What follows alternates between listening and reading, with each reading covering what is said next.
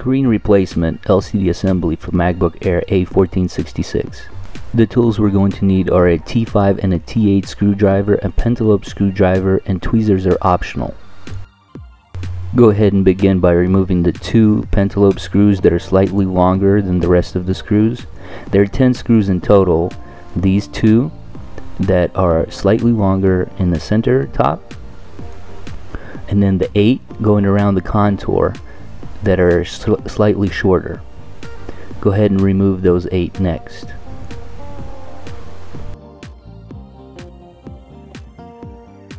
With all 10 screws removed, go ahead and lift up and remove the cover panel to the side. Always begin by disconnecting the battery. Go ahead and find that little tugging lever and pull on it to disconnect the battery from the logic board. We'll need to disconnect the LVDS cable first, then the 3 T8 screws, then the Bluetooth antenna, and then the 3 T8 screws on the opposite hinge. Go ahead and disconnect the LVDS cable by pushing down on the bracket and pulling it out of its socket. Go ahead and pop out that Bluetooth Wi-Fi antenna cables out of their sockets. They should come out relatively easy. Go ahead and trace them out. Trace out that cable. It's tucked in under the logic board a little bit. If you play around with it, you'll be able to pull it out. Okay, now go ahead and start removing the T8 screws. I like to remove the T8 screws 2 at a time from each side, then the final one on each hinge. There's still another cable we're gonna have to get out, so go ahead and start working the screen away from the lower case, and once you get it popped open, it's still attached. Go ahead, carefully lay it down. We're going to need to disconnect this bridge cable right here that connects the logic board to the power supply. It just pops right out just like that. Go ahead and put that cable to the side. Now go ahead and disconnect the power from the DCN board to the logic board. Go ahead and disconnect that speaker right there. With the speaker disconnected, remove the following screw at the end of the heatsink. Go ahead and remove this screw right here, this T5 screw that connects the DCN board. Go ahead and lift up this little eyelash here and disconnect this little ribbon cable and push it out of the way. Now remove the T5 screw on the left of the fan and the T5 screw on the bottom of the fan. Now go ahead, lift up that eyelash right there and disconnect that fan connection. Be careful when you're pulling it out, you don't want to rip that cable. The fan should come out relatively easy.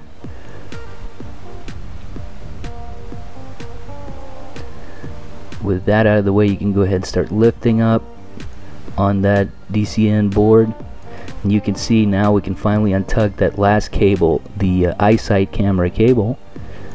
Go ahead and trace it and pop it out, and that should free the LCD.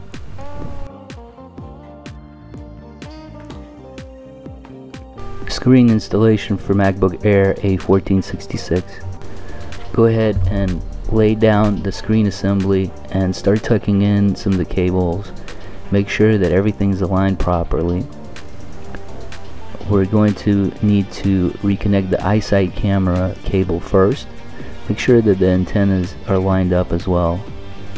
We'll need to stand the unit up and secure the T8 screws, one on each side first, and then the rest of the hinge screws. Go ahead and lay it back down once the hinge screws are secured. Go ahead and trace out the Wi-Fi cable along the logic board. Go ahead and plug in that Wi-Fi card.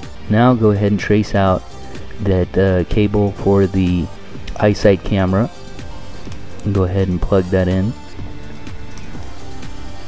Now work in the LVDS cable connection. Make sure not to forget to lock it in with a lever. Let's start working in the DC in board. Go ahead and hook that eyesight camera cable around it in that little notch and place it in.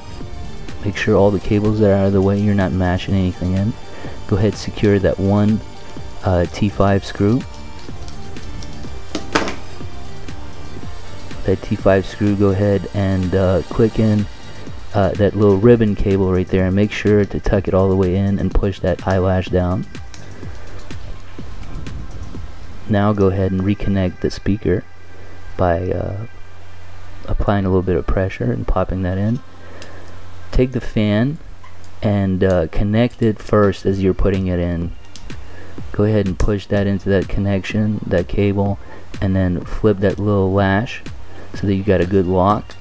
Now you can carefully position the fan into its socket. Go ahead, secure the fan first with the two T5 screws, the one on the left first, and then the T5 screw on the bottom.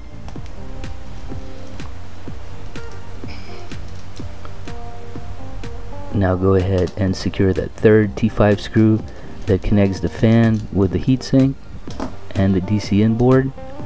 Go ahead, plug in the DC in board into the logic board.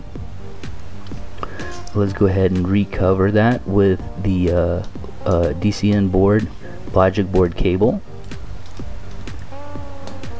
Make sure that's nice and tight and you got a firm connection.